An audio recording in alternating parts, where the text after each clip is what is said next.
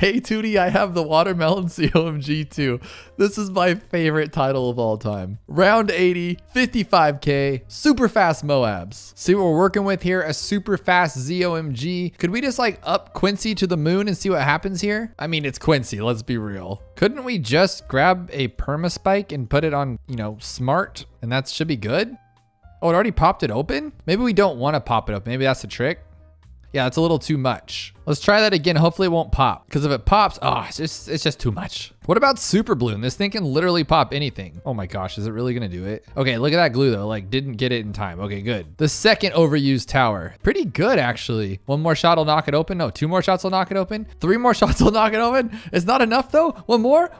It wasn't there. Oh, big super duh. This one. Oh yeah, 100% that was super easy. Subscribe for more and you will not believe the title of this next challenge.